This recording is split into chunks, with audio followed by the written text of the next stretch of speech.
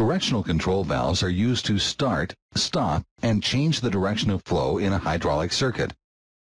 Although they may be designed as rotary or poppet style, the spool-type directional control is the most common. This design consists of a body with internal passages that are connected or sealed by a sliding spool along the land of the valve. Directional spool valves are sealed along the clearance between the moving spool land and the housing. The degree of sealing depends on the clearance, the viscosity of the fluid, and the pressure. Because of this slight leakage, spool-type directional valves can not alone hydraulically lock the actuator. Directional control valves are primarily designated by their number of possible positions, port connections or ways, and how they are actuated or energized. For example, the number of porting connections are designated as ways or possible flow paths. A four-way valve would have 4 ports, P, T, A, and B. A 3-position valve is indicated by 3 connected boxes. There are many ways of actuating or shifting the valve. They are push button, hand lever, foot pedal, mechanical, hydraulic pilot, air pilot, solenoid, and spring. Directional control valves may also be designated as normally open or normally closed. These designations would accompany 2-position valves such as the following: spring offset, solenoid operated, 2-way valve, normally closed. Spring offset, solenoid operated, 2-way valve, normally open. Spring offset, solenoid operated, 3-way valve, normally closed. Spring offset, solenoid operated, 3-way valve, normally open. The spool-type directional control valves in industrial applications are subplate or manifold mounted. The porting system is industry standard and designed by valve size. Directional control valve sizing is according to flow capacity, which is critical to the proper function of the valve. Flow capacity of a valve is determined by the port sizes and the pressure drop across the valve. This mounting pattern and size is designated as a DO2 nominal flow 5 gallon per minute, DO3 nominal flow 10 gallon per minute, DO5 nominal flow 20 gallon per minute, DO5H nominal flow 25 gallon per minute, DO7 nominal flow 30 gallon per minute, DO8 nominal flow 60 gallon per minute, D10 nominal flow 100 gallon per minute. A direct-acting directional control valve may be either manual or solenoid actuated. Direct acting indicates that some method of force is applied directly to the spool, causing the spool to shift. In our illustration, energizing the solenoid or coil creates an electromagnetic force, which wants to pull the armature into the magnetic field. As this occurs, the connected push pin moves the spool in the same direction, while compressing the return spring. As the spool valve shifts, port P opens to port A, and port B opens to port T or tank. This allows the cylinder to extend. When the coil is de-energized, the return springs move the spool back to its center position. Watch the whole animation uninterrupted.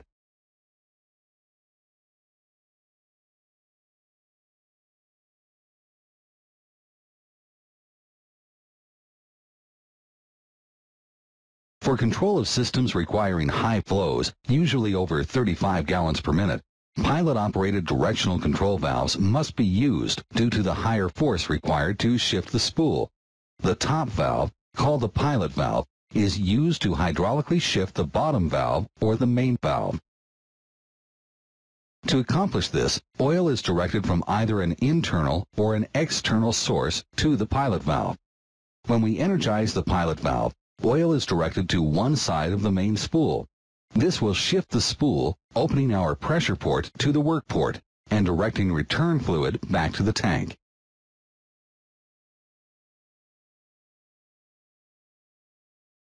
It is often required to externally pilot or send fluid to the pilot valve from an external source. The advantages to external piloting are constant pressure supply regardless of other influences in the main system, and the source may be filtered separately to prevent silting of the pilot valve. In addition to externally piloting, we may also externally or internally drain the valve. If the pilot valve is internally drained, oil flows directly into the tank port of the main valve. Pressure or flow surges occurring in the tank port when operating the main control spool may affect the unloaded side of the main spool, as well as the pilot valve. To avoid this, we may externally drain the pilot valve by feeding pilot oil flow back to the tank. Pilot-operated directional control valves may be field changed from internal to external pilot and drain.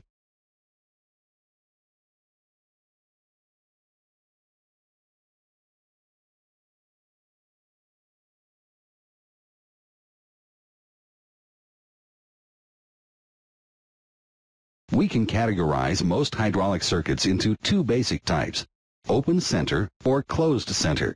The directional control valve actually designates the type of circuit. Open center circuits are defined as circuits which route pump flow back to the reservoir through the directional control valve during neutral or dwell time. This type of circuit typically uses a fixed volume pump, such as a gear pump. If flow were to be blocked in neutral or when the directional control valve is centered, it would force flow over the relief valve. This could possibly create an excessive amount of heat and would be an incorrect design. A closed center circuit blocks pump flow at the directional control valve, in neutral or when centered. We must utilize a pressure-compensated pump such as a piston pump, which will de-stroke. A three-position directional control valve incorporates a neutral or center position, which designates the circuit as open or closed, depending on the interconnection of the P and T ports, and designates the type of work application depending on the configuration of the A and B ports. The four most common types of three-position valves are open type, closed type, float type, and tandem type. This open type configuration connects P, T, A, and B together, giving us an open center and work ports that drain to the tank. This configuration is often used in motor circuits to allow freewheeling in neutral. This closed-type configuration blocks P, T, A, and B in neutral, giving us a closed center. This center type is common in parallel circuits where we want to stop and hold a load in mid-cycle. This float-type configuration blocks P while interconnecting A and B ports to T. Because P is blocked, the circuit becomes closed center. This center type is commonly used in parallel circuits where we are freewheeling a hydraulic motor in neutral. This tandem type configuration connects P to T while blocking work ports A and B. With P and T connected, we have an open center circuit. This center type is used in connection with a fixed displacement pump. Because A and B are blocked, the load can be held in neutral. When specifying a directional control valve type, one must consider the type of circuit required and the work application.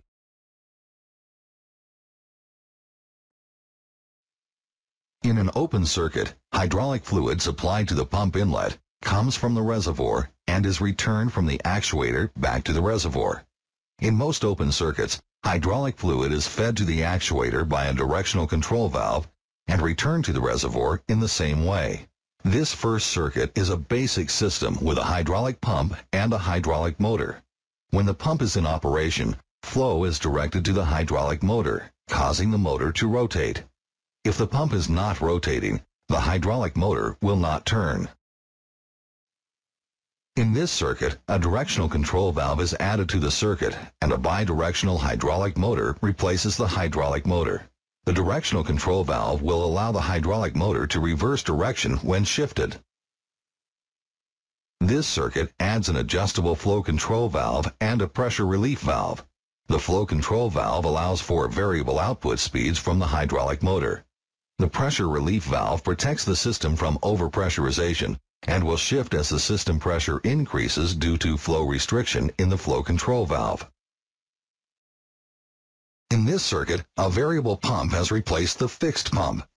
The flow control valve is removed, an open center directional control valve is added, and a filter and heat exchanger are added to the return line. The directional control valve allows for forward or reverse direction of the motor and freewheeling of the hydraulic motor when the valve is centered. The filter and heat exchanger will condition the fluid before. A closed circuit normally means the hydraulic fluid is returned from the prime mover directly back to the inlet of the pump. In most closed circuits, the continuous leakage from the pump and motor is replenished by an auxiliary pump. This first circuit is a basic system with a bidirectional variable displacement piston pump and a bidirectional hydraulic motor. When the pump is on, stroke flow is directed to the hydraulic motor, giving it rotation. Rotation of the hydraulic motor is reversed when the piston pump swash plate goes over center. Controlling the output speed from the hydraulic motor is achieved by varying the output flow from the variable piston pump. If the pump is not rotating or is off stroke, the hydraulic motor will not turn. In this circuit, 2 pressure relief valves are added to protect the system from overpressurization. When the hydraulic motor rotation is restricted or stopped, the high pressure relief valve opens and protects the system from overpressurization. This circuit adds a small tank to hold the leakage from the pump and hydraulic motor. This leakage must be replenished to the closed circuit. In the last circuit, a fixed pump is added with a filter in the suction line, 2 spring check valves, and a charge pressure relief valve are added, and a heat exchanger is added to the leakage line from the pump and hydraulic motor. The fixed pump replenishes the hydraulic fluid that is lost from internal leakage from the pump and motor through the spring check valve into the low boost pressure line. The other check valve keeps the high system pressure isolated from the low boost pressure. When the auxiliary pump has replenished the low boost side, pressure builds slightly, opening the charge pressure relief valve. The charge pressure relief valve opens and fluid is directed back to the tank. The charge pressure relief valve maintains a constant pressure in the low boost pressure line, which charges the pump. When the hydraulic motor rotation is restricted or stopped, the high pressure relief valve opens and protects the system from overpressurization.